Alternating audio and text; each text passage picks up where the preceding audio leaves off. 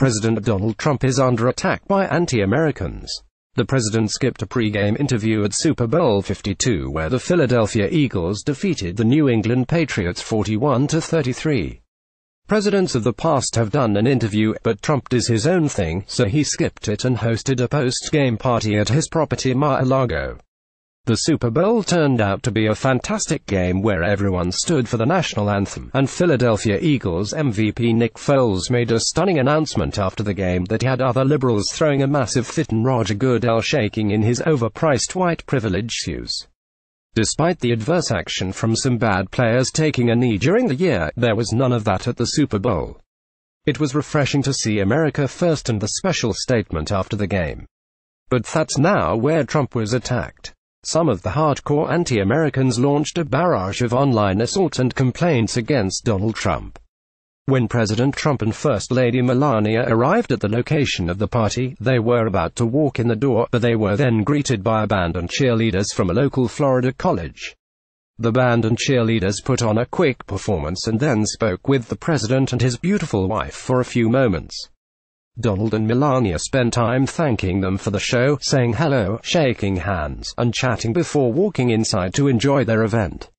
This is where the apparent attack on Trump began. Some of the hardcore feminists and smug white liberals bashed Trump for having cheerleaders perform at Mar-a-Lago. People tried to turn this into Trump is a pervert attack, but it's complete nonsense. Cheerleaders have been part of football since forever. People tried saying the cheerleaders were too scantily clad, but that was a lie as well. Their outfits covered everything, and the girls were dressed very appropriately. Football and cheerleaders are an all-American form of entertainment. They go together like lock and key. There's nothing perverted about having cheerleaders at a football-based event, especially considering it was in celebration of the Super Bowl. Daily Mail reported, what should have been a fun night of football turned into an awkward moment for the first family were greeted by scantily clad cheerleaders at the Mar-a-Lago Super Bowl party.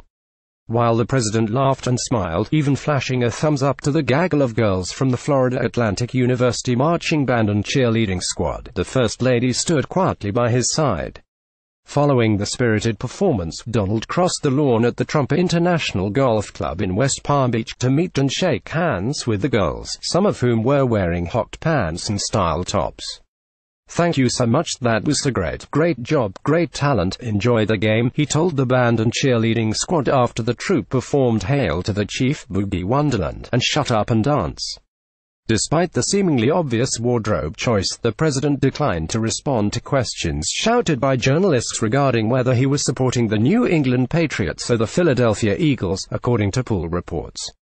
Patriots quarterback Tom Brady and Trump became friends back in 2002 when Trump invited Brady to judge the Miss USA pageant after the first season quarterback won his first Super Bowl. The pictures we have above show Donald spending time with civilians and Melania looking back to smile and wave.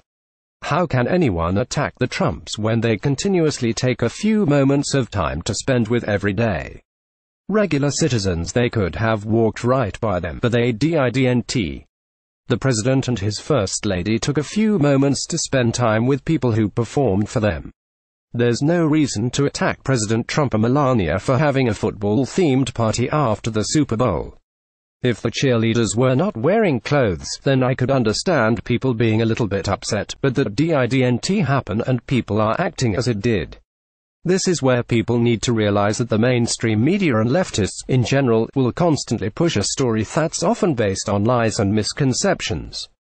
Donald and Melania did nothing wrong and should not be attacked verbally online for having cheerleaders at the party.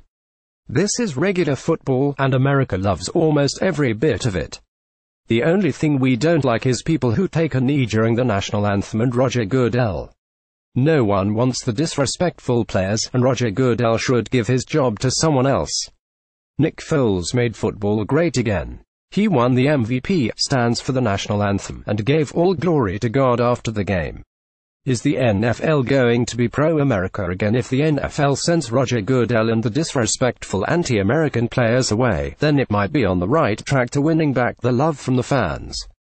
For the web powered by Zergnet, this figure skating move was too provocative for the Olympics. Olympic figure skater handles wardrobe malfunction perfectly. The real reason you don't hear about Leanne Rimes anymore. Snowboarder breaks his neck in terrifying crash at Olympics. Here's who Jackie Kennedy thought had her husband killed. The real reason Jennifer Aniston and Justin Theroux split.